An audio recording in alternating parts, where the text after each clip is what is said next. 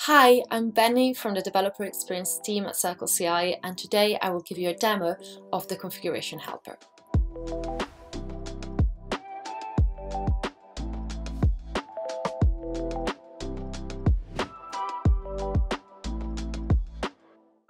The config helper is a set of features that is part of the new official CircleCI Visual Studio Code extension. This extension is available on the VS Code marketplace for free, and it includes two main sets of features, the config helper and the pipelines manager. The config helper was built to help anyone write, edit, navigate and troubleshoot CircleCI YAML configuration files. It is based on a dedicated language server specific to CircleCI configuration files and exposes language support features that make the editing experience similar to those of other programming languages through features such as auto-completion and syntax validation. The config helper makes it easier to get started with CircleCI by reducing the need to move back and forth between your IDE and the docs in the browser. So here I have a CircleCI YAML file. The first thing you will notice is that we have added syntax highlighting. So we have colors here to help me navigate and recognize the structure of the file at a glance. Just for comparison, I will open this exactly the same file without the extension. Here it is, and you can see that it's much harder to identify the different parts of the file. Right, so let me run you through a few of the features we have added. The first one I want to show you is on-hover documentation. We have added shorthand documentation available for all keys and parameters that gives you a brief description of the parameter that you're expected to enter. It also links to the official docs. You can see here that we have some warnings. This warning, for instance, is telling me that a new version of an orb is available, and this one is warning me that I have defined a job that is not used in this file. At the same time, we have added some usage hints.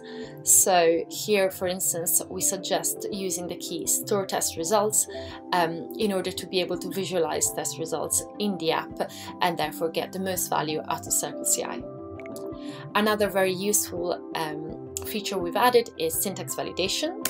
For example, here, if I make a typo, it's going to tell me that there is something wrong, but this is also valid for file structure. So let's say that I didn't have the steps key, it would warn me that something is looking wrong here. Another very useful thing is auto-completion that we're used to in many other languages. Here I have a dynamically defined parameter, resource and parallel level, and when I'm using it here I can invoke auto-completion and it's going to automatically suggest one of the two. I'm going to show you the same use of auto-completion in a different place. So here I'm using my jobs and I can check which jobs I have defined above in the same file. A last feature I'd like to show you is rich navigation through the go to definition and go to reference. Here I'm using a job, but I might want to check the details of the definition of this job. So I can enter go to definition and it's going to take me to the part of the file where I've defined my job. For instance, I might want to check which type parallel level is expecting, and it's an integer.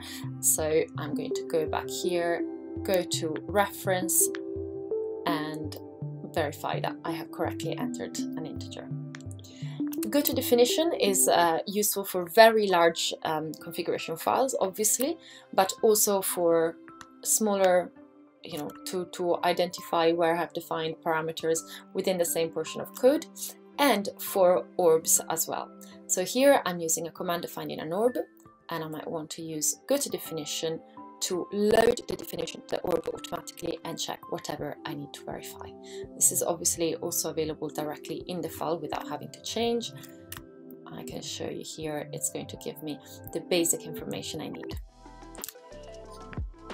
I believe that the configuration helper for VS Code can really speed you up in your development work and make it a little bit less scary to use CircleCI configuration files, especially for new users that might want to onboard on our platform.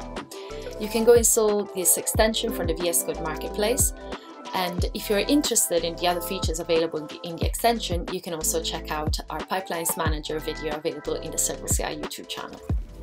If you are a developer and you would like to help make this extension better, you can contribute to the open source CircleCI language server project.